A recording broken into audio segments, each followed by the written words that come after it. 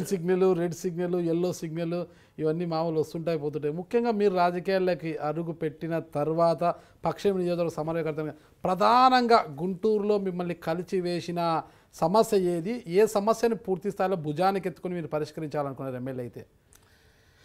ముఖ్యంగా అండి ఒకటి డైరెక్ట్గా అందరు సఫర్ అయ్యేది ఈ అండర్ గ్రౌండ్ డ్రైనేజీ సిస్టమ్ అండి. వాళ్ళు ఎందుకు, నాకు కూడా ఇప్పటి వరకు కూడా అంతుపట్టట్లేదు ఎందుకు ఈ విధంగా ఇంత దౌర్భాగ్య స్థితి ఉంది. ఎందుకంటే మన దగ్గర టెక్నాలజీ, అమితమైన టెక్నాలజీ ఉందండి. ఈరోజు 24 గంటల్లో ఒక రోడ్డు వేసే అంత మిషనరీ ఉంది.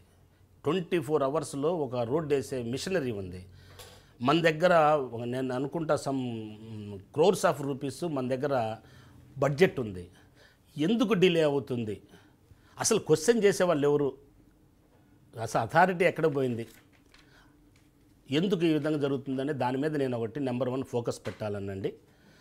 తర్వాత అంటే నా పరిధో కాదో తెలియదు, కానీ ఒకవేళ నేను గిన్న రేపు పశ్చిమ నియోజకవర్గం నుంచి ఎమ్మెల్యేగా ఎలక్ట్ అవుట్ అయితే, మా నాయకుడు జగన్మోహన్ రెడ్డి గారు ముఖ్యమంత్రి గారు అయితే, ఏదైతే పేదలకి ఎన్నో సంవత్సరాల మంచి పూరి గుడిసెల్లో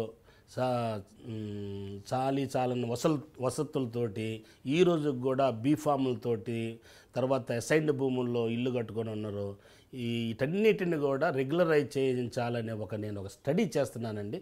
నేను అందరిలాంటి పాలిటిక్స్ నుంచి వచ్చినాను కాదు. నేను ఏది స్టడీ చేసేసినా కానీ with reference to the rule act అన్నిటిని పరిశీలించిన తర్వాతనే నేను ఇదేస్తాను. నేను పరిశీలిస్తున్నాను. నేను తిరుగుతుంటే నా ముందుకు వచ్చిన మేజర్ సమస్య అంటే అత్యధిక సంఖ్యలో ఉన్న పేదలు, అన్ని వర్గాలు, అన్ని బీసీ, ఎస్సీ, ఎస్టీ, మైనారిటీ వర్గాలకు సంబంధించిన వాళ్ళందరూ కూడా ఆ చుట్టుపక్కల మిర్చి యార్డు, ఆ చుట్టుపక్కల అన్ని ప్రాంతాల్లో కూడా కొన్ని అసైన్డ్ భూముల్లో ఇల్లు వేసుకొని ప్రభుత్వం ఎన్నో వాగ్దానాలు చేస్తుంది. 100 గజాల్లో ఉన్నోడికి నీకే 100 గజాల్లో ఉన్నోడికి బిల్డింగ్ కట్టిస్తాను, అది ఇదని చెప్తుంది.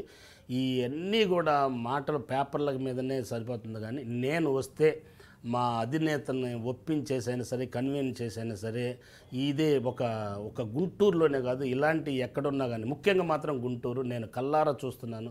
రాత్రి కూడా ఒక బర్త్డే పార్టీకి వెళ్ళి నైట్ నేను ఆ కాల ఒడ్డు మీద ఉన్న వాళ్ళ స్థితిగతులు చూశాను. ఇలాంటి కండిషన్స్లో వీళ్ళు జీవిస్తున్నారా అని అడిగి తెలుసుకుంటే వాళ్ళు ఒకటే అన్నారు, మ్యాక్సిమం పేదలందరూ కూడా ఇది ఒకటే కోరుకుంటున్నారు. అది నేను ఎంత చేయగలను అనేది ఇప్పుడు ఇదైతే మున్సిపాలిటీలో నేను ఎమ్మెల్యేగా అయ్యానంటే డెఫినెట్గా అది నా పరిధిలో ఉంటుంది, గిడ్జెట్ అంతా ఉంటుంది, నేను చేయగలను. కానీ అది స్టేట్ పాలసీ. అది అట్లాంటిది నేను జగన్మోహన్ రెడ్డి గారిని కన్విన్స్ చేసేసి ఈ పరిస్థితులు వివరించేసేసి అది ఒకటి చేయగలిగితే ప్రజలకు ఎంతో మేలు చేసినట్లండి. మూడోది ఎంతో చుట్టుపక్కల బ్రహ్మాండమైన విస్తారంగా ప్రభుత్వ భూములు ఉన్నాయండి. ఈరోజు నేను బ్రాహ్మిన్స్ వాళ్ళు ఒక ధర్నా చేస్తుంటే ఆ కార్యక్రమానికి వెళ్ళాను. ఎస్సీలు ఎంతోమంది, రాత్రి నేను వెళ్ళాను. ముస్లిం మైనారిటీ, ఎస్సీలు ఎక్కువ సంఖ్యలో ఉన్నారు అక్కడ.